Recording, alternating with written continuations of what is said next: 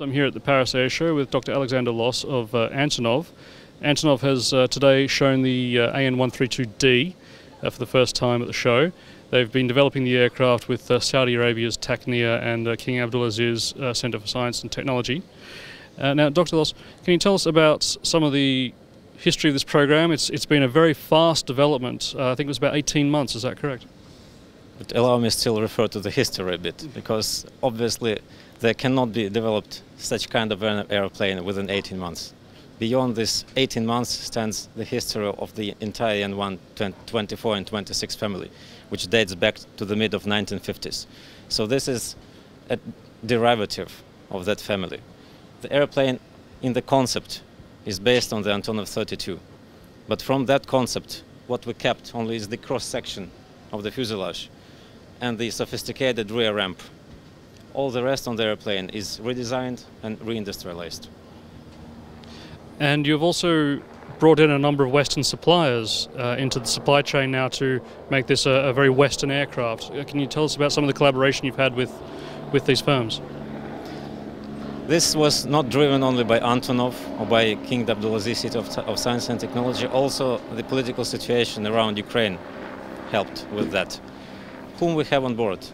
Of course, I have to start with the Pratt & Whitney Canada, with brilliant Pratt & Whitney 150 engines, the Doughty propellers, Liebherr system on the ECS side, from Liebherr Toulouse, Honeywell avionics suite.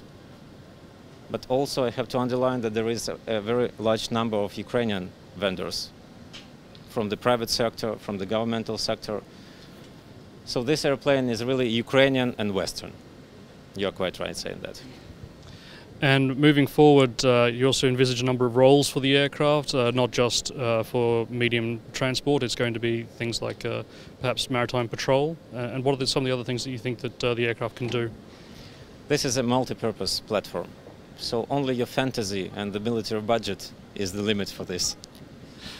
And you'll continue working with other firms globally? I mean, you've signed with Havelsan recently for an MPA collaboration on this aircraft?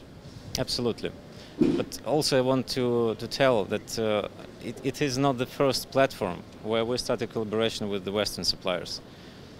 Antonov was nearly the first company in the Ukraine, which in the mid of 90s started with AN-140, Antonov 140, where already we were attracting Western suppliers. So Antonov is already within 20-year range of working on the Western, at least supplier market. But now also we're entering as the supplier of the airframe platform. Okay, thank you very much for your time and enjoy the show.